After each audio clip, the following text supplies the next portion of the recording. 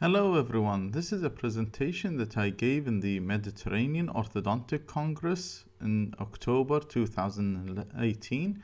It was held in Alexandria in Egypt, and the title was "Which bracket prescription is better, Roth, MBT or a hybrid?"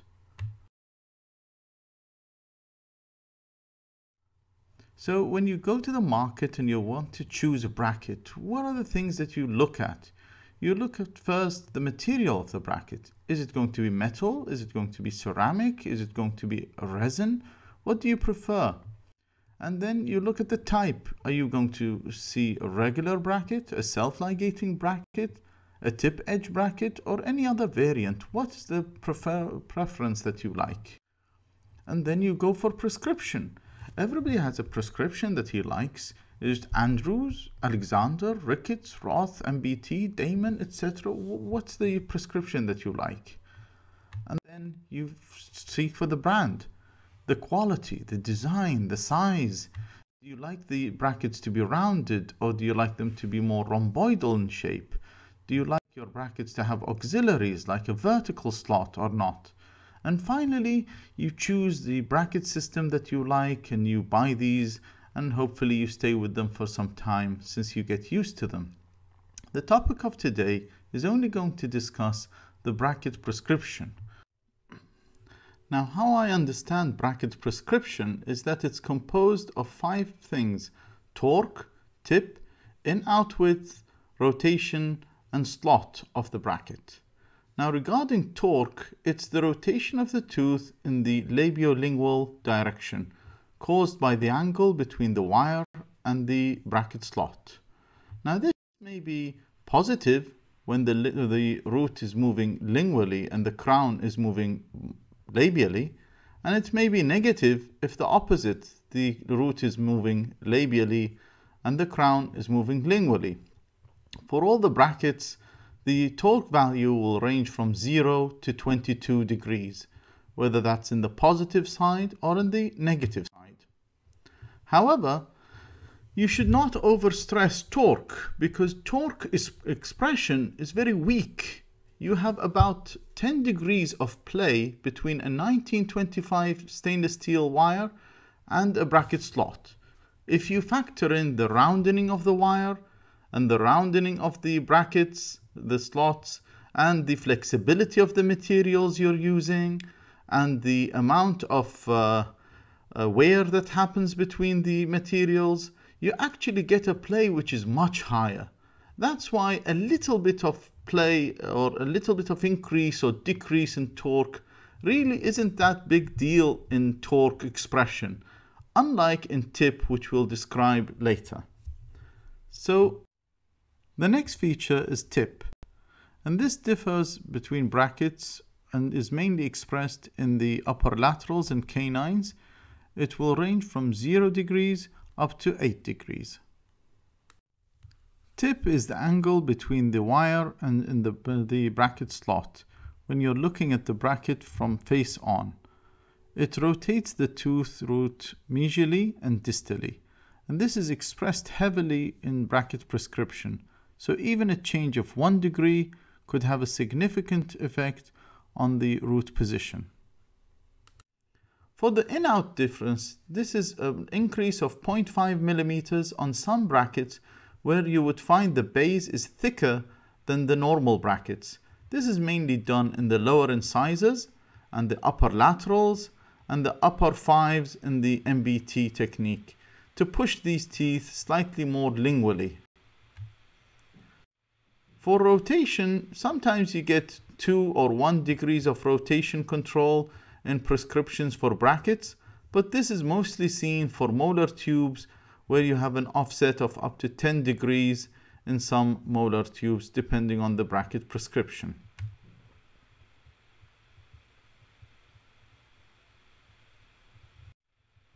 Another very important feature is the slot.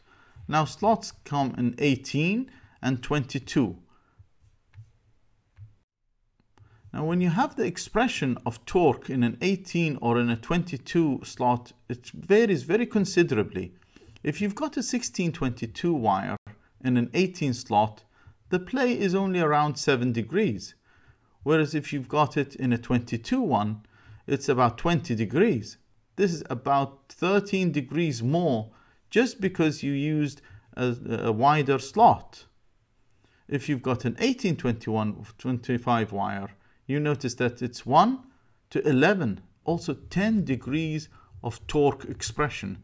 So torque expression heavily relies on the slot dimension. If you have an 18 slot dimension, you've got about 10 extra degrees of torque expression.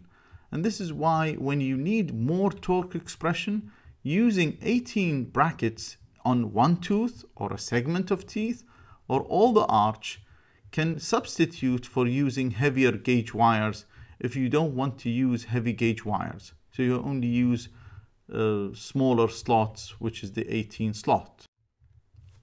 This is not the truth for tip.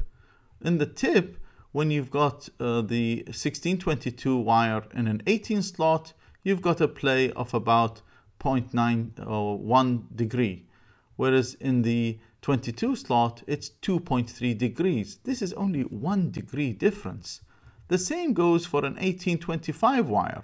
It's a 0.2 by 1.6. It's about 1 degree difference only. So the amount of difference is so minimal when it comes to tip. So using an 18 slot bracket on a single tooth or multiple teeth heavily increases the torque expression, but really doesn't affect that much the tip expression.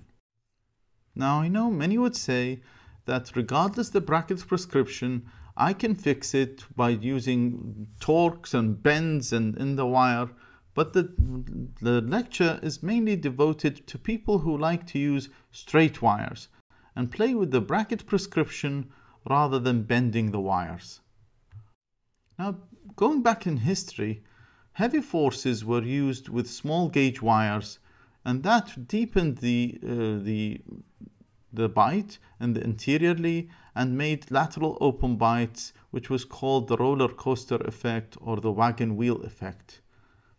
This drove Andrews in 1972 to publish his famous research on 122 non-orthodontic normal cases, and he found the tip and torque for normal individuals.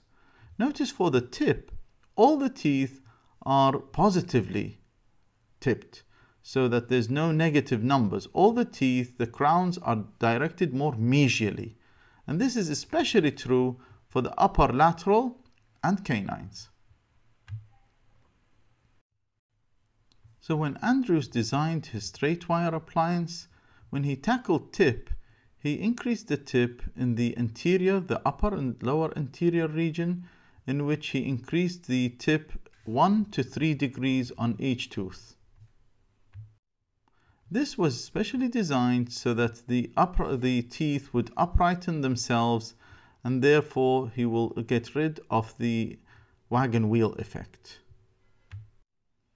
How he tackled the torque, when he looked at the original research numbers, he noticed that the maxillary incisors have a positive torque, whereas all the other teeth have a negative torque. The negative torque in the maxillary teeth were almost the same from -7 up to -12. There wasn't a marked difference here, especially between the canine and the premolars. Whereas for the lower teeth, it was consequently increasing, as you notice, from -2 all the way up to -36 way back for the second molars.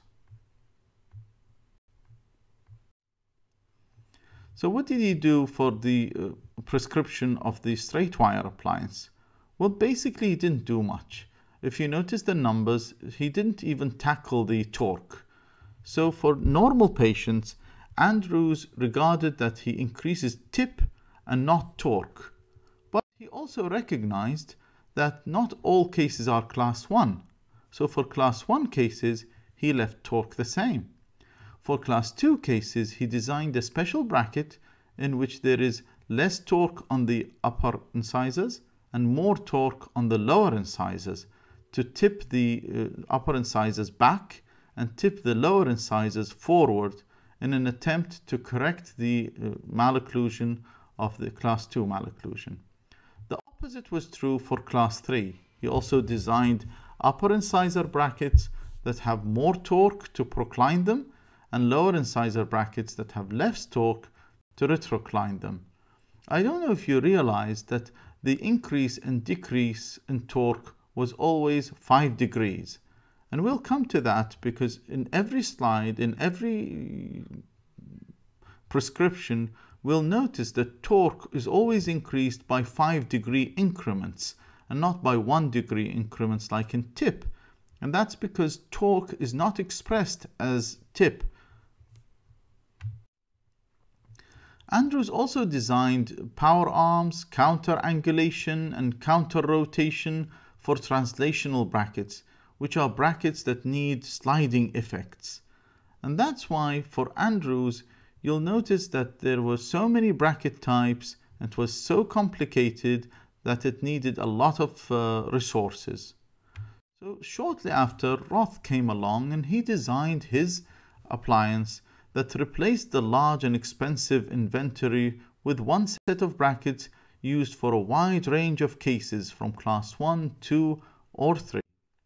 So what did Roth do? Well, the canine tip was increased from 11 to 13 and from 5 to 7, and this was to counteract the increase in torque that he placed on the interior teeth. Whereas the buccal and lower posterior region, he decreased the amount of tip. Now this tip originally used to move the crowns more mesially. So he regarded that as it's an early loss of anchorage. So why would we lose anchorage early? So he decreased the amount of torque, the tip on the posterior region so that he keeps them upright and prevents them from moving mesially. That was his change for tip. But for torque, if you notice that he regarded the upper anterior teeth, he increased the torques by 5 degrees each, meaning that he's going to procline them and push the roots more inside the bone and procline the incisors and the canine crowns more labially. And that was as an attempt for overcorrection so that when the teeth go back, they'll go back to a normal position. He also decreased the torque of the molars, and that was because he viewed that the palatal cusps of the molars were sticking down and he wanted to push the crowns more lingually so that the occlusal plane becomes more flat. If you notice, the lower arch was not even tampered with, it stayed the same. As a summary for the Roth appliance, he used one set. Upper and lower canines were given more tip as a sign of overcorrection. The upper anterior teeth had more torque, also for overcorrection.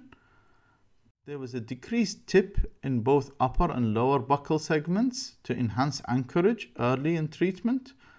And the upper molars had less torque as motor control.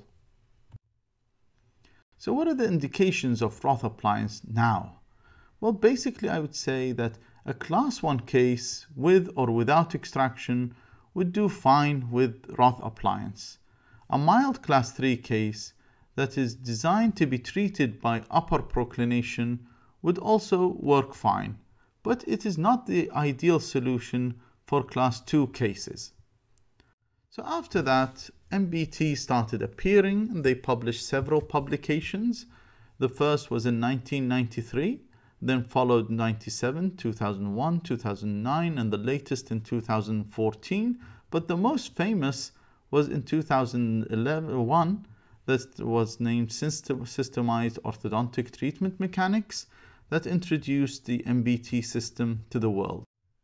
So what did they notice? They noticed that Roth noticed that the tip in the molar region was a significant drain on the anchorage in the leveling stage.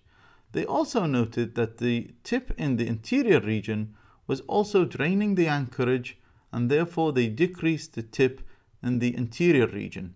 Remember that the tip is expressed even with round wires in the leveling stage, not like the anchorage which is only expressed with rectangular wires. So the disadvantages of adding the interior tip, they noted, is that it created a significant drain on anchorage, It increased the tendency to bite deepening during the alignment stage. It brought the upper canine root apices too close to the first premolar roots in some cases.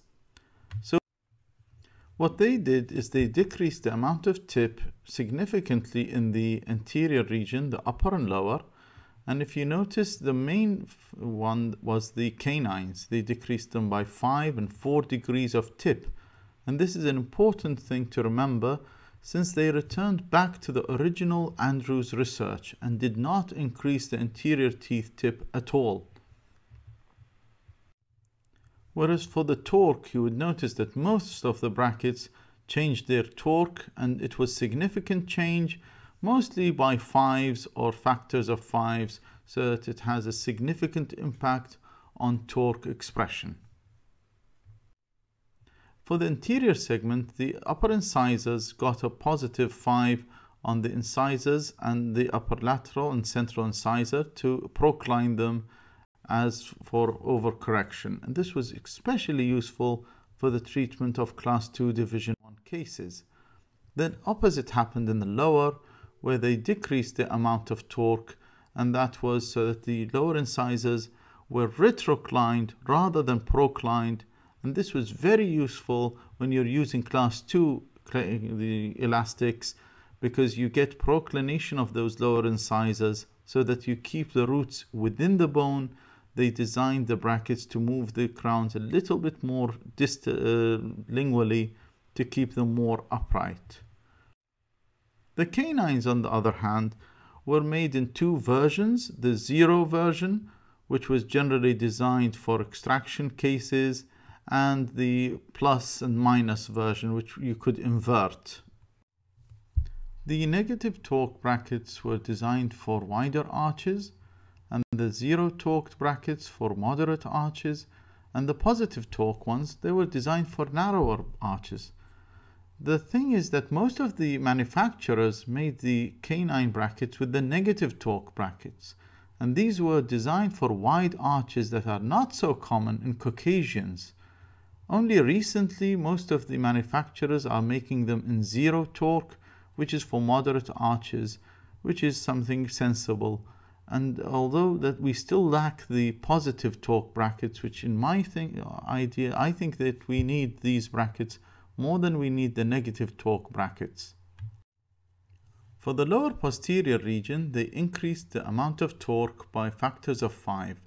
This meant that the uprightening the crowns of the lower posterior region, and this was to develop the lower arch, especially in small lower arches associated with class 2 malocclusion. This was especially true in the 7 region, where they noticed that the 7s were extremely lingually tipped. They called it rolled in. So as a summary for the MBT appliance, it is one set. It uses less tip on upper and lower anterior teeth. It proclined the upper incisors and retroclined the lower incisors, and uprightened the lower buccal teeth. So where do you indicate the MBT appliance? Mainly in class 2 cases that are going to be treated by intermaxillary elastics or extraction of upper 4s.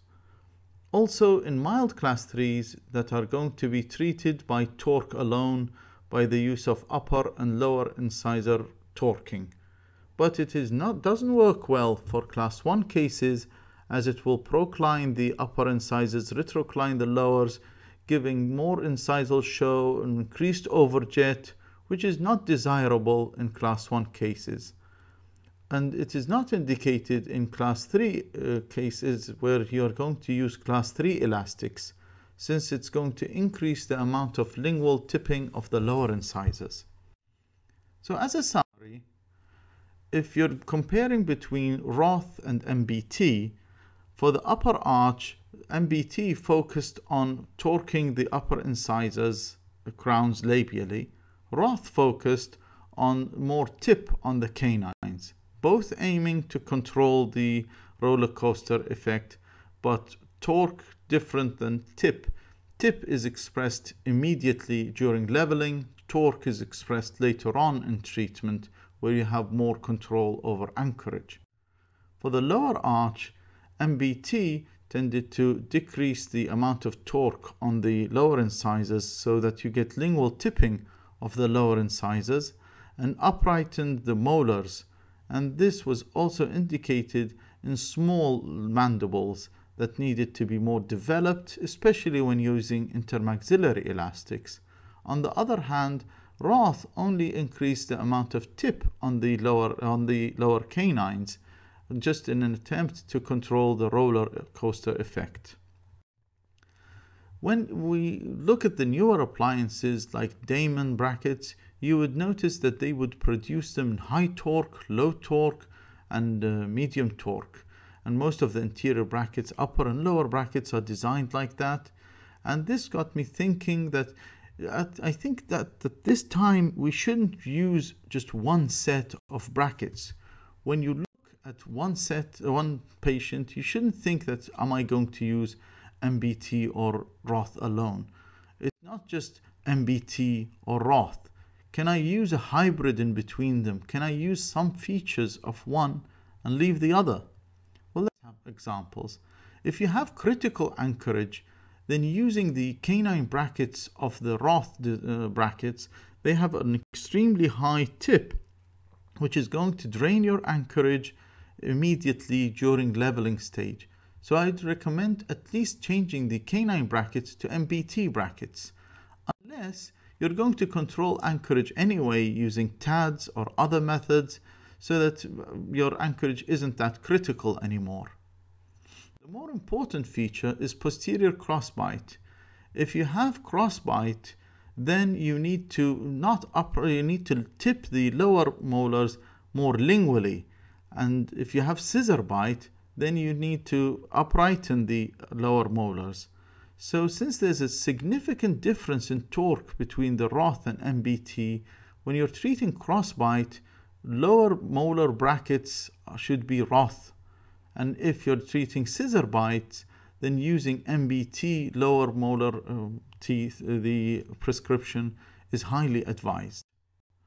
If you're using class 2 elastics, then I would advise using the MBT system, especially in the lower anterior region.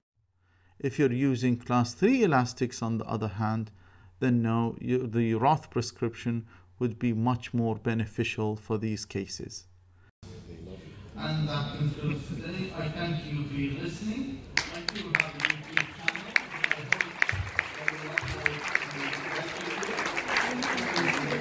Thank you so much. I do summarize it. Choose brackets for teeth, and not sets of brackets for whole dental arches. Thank you for your time.